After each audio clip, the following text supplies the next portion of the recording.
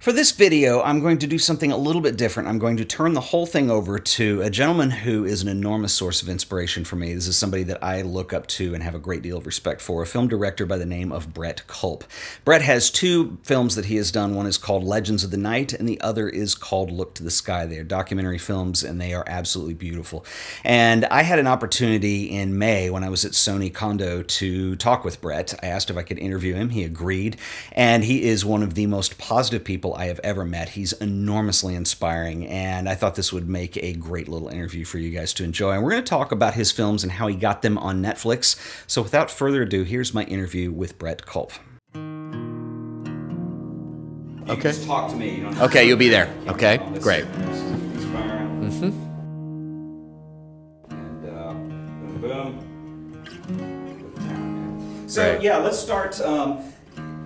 Your background, is your background in filmmaking, or how did you... My background was in weddings. So I couldn't call it wedding filmmaking. It was wedding video when I was doing it. And so we were shooting analog, Super VHS. I used Sony cameras when it was mini DV, the PD150 and VX2000. And I used all of those cameras in the early days. And so I spent about 10 years of my life in my 20s really getting good as a wedding cinematographer. And I started a little company. I traveled all over the world. I worked with a lot of celebrities and A-list people when digital was really first coming into its prime, even though it was on mini DV tape. And we were creating these incredible things for billionaires and high-profile people all over the world.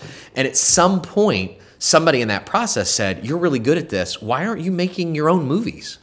Like, why aren't, and it was one of those things where you're like, that's a really good question. And then when these, DSLR came out with the shallow depth of field, and, I remember the first time I held a Canon Rebel and I had a 50mm 1.8 lens on it. And I looked at that image and I said, one day my great-grandchildren are going to look back at this revolution we went through and they're going to ask, what did our great-grandfather do? Like, did he just do work for hire stuff, which is great, it's wonderful, but did he use that as a moment to create something amazing, something that left a legacy of good and positivity and made the world better through his talent? And it's like that sense of legacy kind of rang through my head, and I wanted to use the skills I had developed over those years and the now equipment, this amazing equipment we had access to make a positive impact with my skill. So I remember I was in the bathroom one day and I had this weird idea, and I told my wife, I think we could make a film that's about the power of stories and how stories change us. I'd spent my life as a filmmaker, working for people, telling stories and watching how they changed them. And I said, and I bet a cool way to do it would be through the lens of people that love Batman.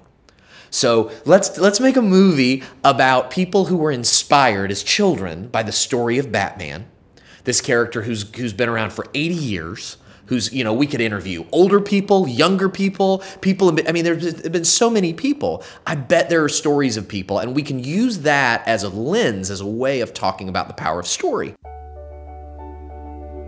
She told me immediately, you need to take Kai to the doctor. He's got leukemia. For the next 6 months, we were in the hospital probably 5 months. He would identify himself to the nurses as Batman. So he took that strength, that courage that Batman has, and he related it to himself. When Bruce Wayne was a boy, he saw his parents murdered before his eyes. In the belief that one person can make a difference, Bruce Wayne became the Batman. He became a legend. He's able to take this tragedy and make it the source of his great power. Every kid who loved Batman, they'll tell you the same thing. He was human, that he had no superpowers. Every kid identified with him. When we read his stories, when we see him in the movies, we see part of ourselves. Not only who we are, but who we could be. And I'm just running, and the crowd just got so excited. They're just cheering, Batman, yeah, Batman. These children are fighting to get better. They're fighting for independence physically, and I think that they can see some of that in Batman. He lifted me up. Going through this class, it's given me a big point of self-reflection, on who I am and who I'm going to be. I was diagnosed with muscular dystrophy when I was 2.5. I would dream that I would wake up with superpowers one day, and when you realize that's not going to happen, you say, well, wait a second, Batman doesn't have any powers. He does it just fine. I brought comic books into sessions, and all these young people were so gravitated towards it. It helps people who aren't comfortable with therapy become comfortable with therapy. Kai's wish was to be in a Batman movie. There was no doubt in his mind that he was solving crime, that he was helping people, that he was making a difference. A person very often will get to the point they'll say, I've exhausted my potential. I can't do any more. There's nothing more I can do. But the lesson of the Batman, to me as a kid, was, you know what, you haven't even begun. What would Batman do if he had cancer? He would try to stand back up and fight it like I did.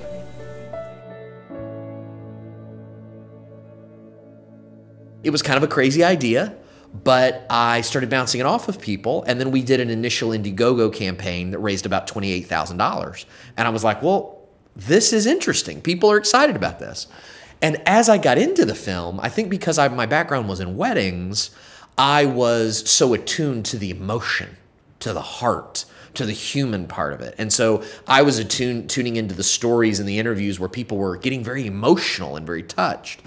And so I ultimately made a trailer for the film, and one of my best friends said the tagline for this film should be "Batman will make you cry," because I was here telling this Batman thing about people inspired, but it was very touching and how it had really, changed people's lives in positive ways. This story, and how all stories have the potential to do that, and all storytellers have the potential to do that. And we put that trailer out, raised another $50,000 in crowdfunding with that, and then we finished the film. And, all along the way of making it, people would say to me, well, what are you going to do with this movie? And I'd be like, I have no idea. Are you going to put it in film festivals? I don't know anything about film festivals. Are you going to put it on Netflix? I don't know anything about Netflix. I watch Netflix. I don't know how films, I was literally, building the ladder as I was walking up it. And when we finished the film, I knew that theatrical was not a thing that most documentary films got. Most films do not get theatrical runs. Maybe they get film festival runs, but not theatrical. So I said, well, then why don't we try to do something cool with theatrical?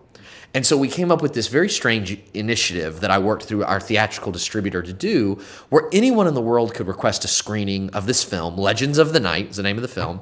They could request a screening of it in their local movie theater, with the proceeds going to whatever charity they chose. And we didn't know if anybody would care, if anybody would do it, would they want to do it? But this thing just kind of created this viral momentum, and ultimately it ended up screening in 110 cities all over the world, raising $100,000 for charity, mostly on $10 tickets. And there was no marketing budget. There was no PR budget. There was no staff managing it or promoting it. It was just this complete moment where the light in people came out, where the good in people came out. And while a lot of my friends were, discouraged and depressed every day watching the news and the comments coming through their Facebook feed, I was looking at pictures of 8-year-old kids dressed up as Batman in a movie theater, raising money for charity at a film that I had created. And it changed my life, because it changed the way I saw my work and what my work could do and how my art could affect others and how it could draw the best out in others, because I wasn't paying these people to do this, and there was no punishment if they didn't do it. It was just an invitation. It was an opportunity for them to join us in something good. And what I found is that when you use art can be a tool for leadership in the world. Art can be an opportunity where whatever you're creating, where you can use it as a way to draw out the light in people. And now that's the mission of all my work, is to not just create films, but to work on projects that are larger initiatives, where the film is the message, but it's part of something bigger that really is making people see that themselves as very powerful, and also giving them an opportunity to make the world a better place. Our distributor was then able to go to Netflix with this film and say, look, it's not just a film that is touching and heartwarming, it's kind of a movement. Like, there's this legion, there's already been tens of thousands of people that have supported this film and gone to movie theaters. What other docs are you picking up this month that have screened in 110 cities in theaters. I mean, that's absurd. And so I think that made, because ultimately the film was on Netflix, and then it was on Hulu, and now it's on Amazon Prime. Those platforms, one right after the other, have just looked at this project not just as a film, but as something they wanted to be part of. And it built an incredible platform for everything I've done since then. I think, when someone comes to me, because people are constantly coming to me now and saying, how do I do what you have done? How do I take this vision that's in my mind and turn it into something that lives in the world and that people will embrace? And I think for me, the issue is, I think we all as professionals and even as, amateurs and people that love to just create art, we need to find the place that's the intersection between the passion that we have in our heart and what the world needs. And when you can find that intersection between the thing you're excited about and what the world really needs more of, then you will always have an audience. You will always have people that are drawn to your work. Sometimes I think we get a little selfish and we say, well, this is for me, I'm going to do it for me, and I don't care about anybody else. And that's beautiful too. There's beauty in that, in creation, and that's important. But I think there is also always a way to take that thing you love, that's beloved to you, and do it in a way with a heart that this isn't just art for me, this is a noble quest I'm on, to bring more light and more beauty and more of what it is to be human into the world. And I think when you go into projects and go into art with that sensibility, the universe responds to that.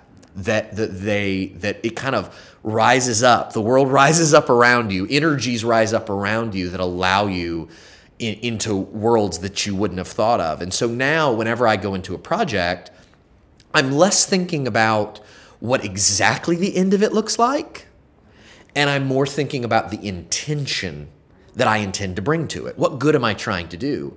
And I then stay open to how that's going to happen. These cameras we have are more powerful, more versatile, more incredible than anything that anyone has ever had in the history of the world.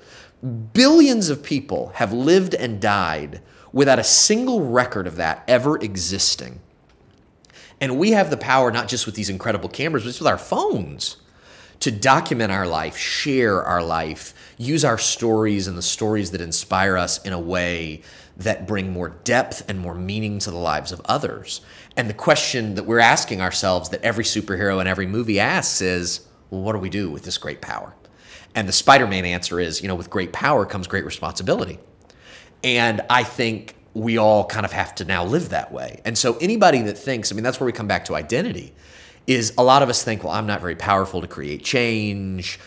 Nobody really cares. My work, people like it on Instagram or whatever, but it's not really making a difference. I think we all have that capacity, but it's about being willing to let the world around us be open to see the need and to use our skills and our gifts to meet those needs.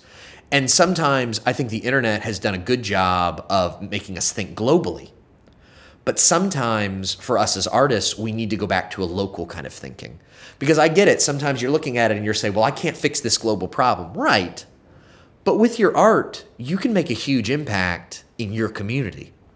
And if you focus on that, it's amazing the lives you could change over the course of a decade with your work. I have a friend that is a photographer that gives some time every month to go into spaces like Boys and Girls Clubs and spaces where, teens and young people who struggle with self-image. She goes in with her camera and takes these amazing portraits of these kids. And when she then a week later delivers to these kids, they've never seen themselves that way before. They've never experienced that before. And she tells me these stories about how amazing it is to see their whole face change, because now they're seeing themselves in a way they've never seen themselves before. And I think art and stories have the ability to change fundamentally the way we see our own identity. And when that picture changes, everything changes.